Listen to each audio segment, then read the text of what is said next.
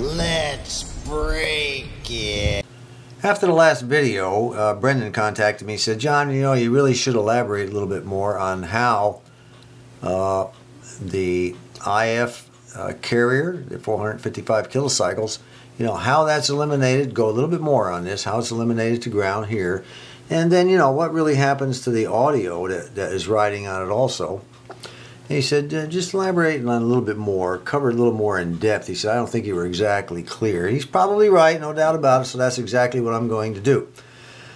But let's go back to the converter. You remember when you take what's coming out of the local oscillator and you mix it in the converter with what's coming in on the antenna, you get an intermediate frequency that is called intermediate frequency at this point.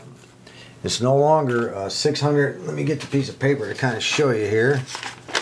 It is no longer 650 AM. It is now 455 kilocycles. A carrier with audio, modulated by the audio. So it goes from being called a radio station frequency, I guess, to an IF right here. It gets transferred out of the plate of this tube into the primary, over to the secondary, magnetically coupled, comes across and gets beefed up right here in this intermediate frequency amplifier. It's still too low. It's very weak when it hits the antenna, especially if you live miles away from the station. Very, very tiny. It gets beefed up here, but it also gets beefed up here again in this amplifier. Then it comes over, it goes into the primary here, it gets coupled across to the secondary here. This is the second intermediate frequency transformer, and at this point, that carrier, that 455 kilocycles, is eliminated. We don't need it anymore. So it normally gets coupled across, the 455 kilocycles comes down here, rushes through this capacitor, because this capacitor was designed to let it go through quickly. Very small capacitor, 400 picofarads. The carrier comes down, comes across, boom, right to ground. It eliminates the carrier we no longer need. That's a good little thing right there. That capacitor is pretty important. Now, in order to get automatic volume control, the audio also goes down here. Now the audio is 2 hertz up to 20,000 hertz. Why 2 hertz to 20,000 hertz? That is the frequency. That is the hearing range of the human ear. Anything below or above, we can't hear it. So anytime somebody ever talks audio, they're talking 2 hertz to 20,000 hertz. I don't care what it is. It's the audio frequency, the audio this, the audio that. It's 2 hertz to 20,000 hertz, because we can't hear anything else, anything above or below. So that audio comes down, goes through this resistor, comes across. The audio itself, the 2 hertz to 20,000 hertz, goes through this capacitor to ground, because this capacitor right here is designed to allow that to happen. However, the voltage is still there.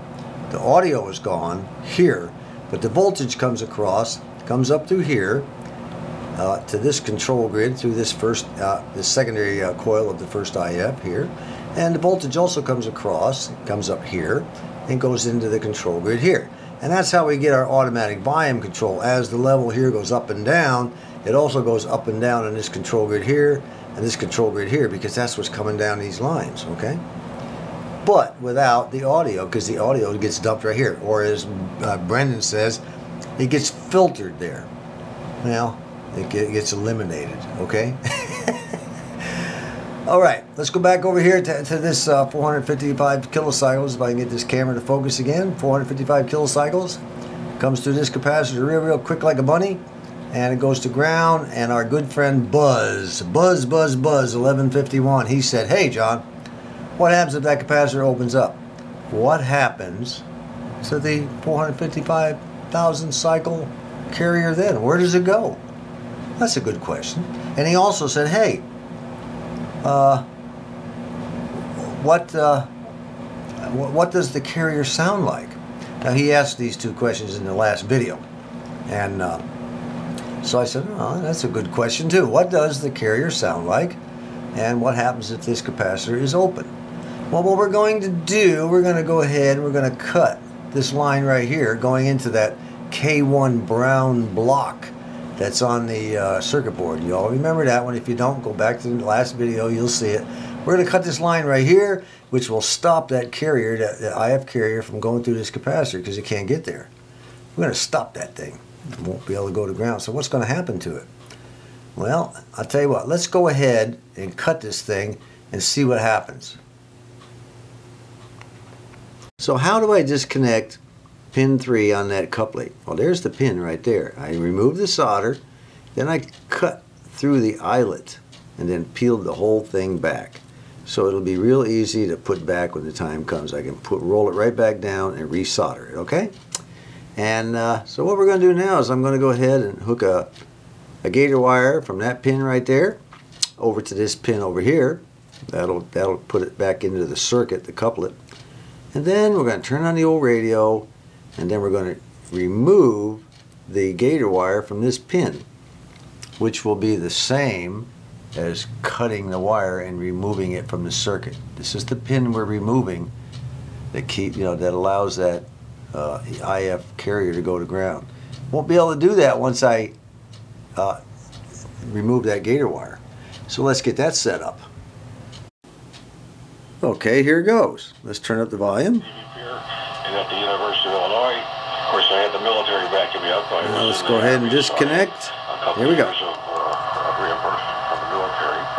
Just a bunch of background noise is all you got. Just a bunch of crap there. Yeah, I was pretty dumb. Basically, 62. Still plays. 25 years old. 25 years old, and there's no royalties. All right, this is what's going on here. You know, the carrier can't go this way because we have it cut. So actually, believe it or not, the carrier and the audio, you already know the audio. The 2 to 20 kilohertz is coming across here, and it goes to ground here. Well, a lot of the carrier is also going through that capacitor. That capacitor right there is big enough to handle it.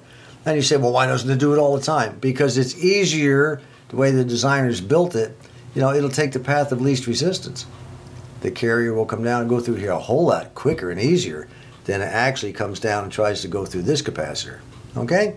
So what's really happening here is the carrier is coming out of the secondary here, and it can't go this way. It is going this way, but it's also going down through the volume control. These are just like little roads, okay? The carrier comes down, goes to the volume control, comes up here, up through this capacitor, and into the control grid of the AVC, of the detector, AVC, and audio frequency amplifier. And it is doing something to the audio. It seemed to me I should have got a lot more noise out of the speaker if that,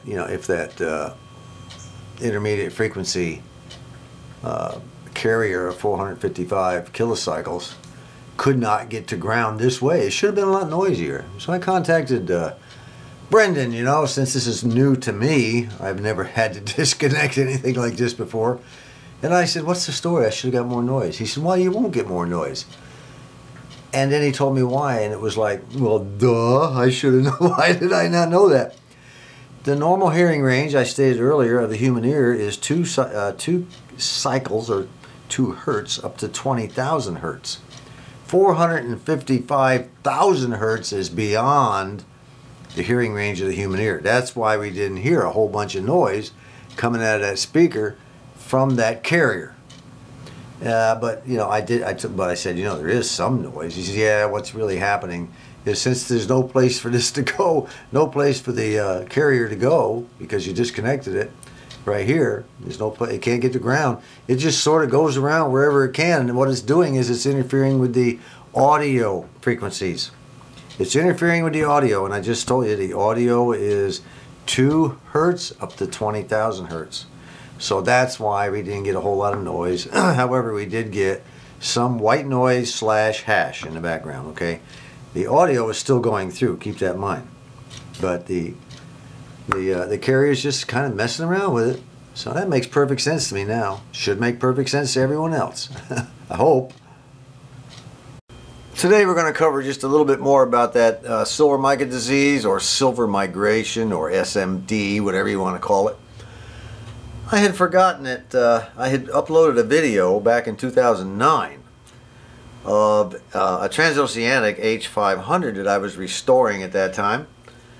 And after I got it all done, got the thing all taken care of, you know, all the wires changed and the bad components, and got it looking good all the way, painted chassis, everything. I don't know if I painted the chassis, but anyway, it looked real good when I got done. It was one of my early restorations. I turned it on, and it had silver mica disease. Now that silver mica disease that we're talking about down in the bottom of this can, and I think there was another can over here.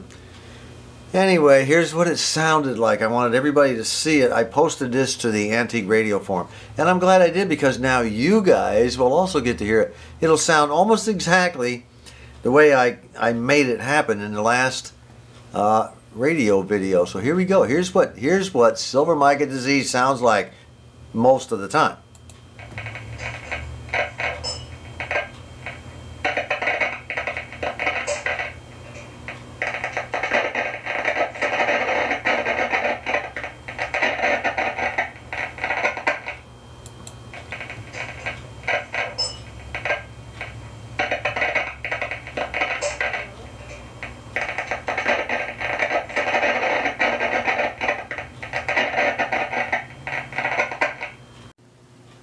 Alright, before we sign off today, I want you to know we've only got one more section really to go through here. I'll try to answer any questions you might have about that thing I just described here. But we only have one more section to go through, and that's the output stage right here. We'll be coming out of this K1, going into the output tube, and then from there into the audio output transformer and out through the speaker. We'll cover that. And one more thing I want you to know was, once we get it all done, once we've gone through the entire thing, I'm going to make one last video. And the last video will be starting one more time. It'll be from beginning to end, non-stop. We'll start with the plug in the wall. We'll come in, we'll go through the power supply and out through the 110 90 volt source, and we'll go through the heaters. Then we'll come up here and we'll come in on the antenna again, and we'll go through each of these tubes, each of these transformers, all the way out to the end. And that'll end the series. I think maybe 2 more videos. And depending on how many questions people might have, it could be 3. But right now I'm looking at 2 more. So until next time, I hope I've cleared up a little bit more per Brendan's desires, and mine actually, of what actually happens to the carrier once it comes out, before the IF carrier, once it comes out of that secondary, on that second intermediate frequency transformer. So until next time, this is John.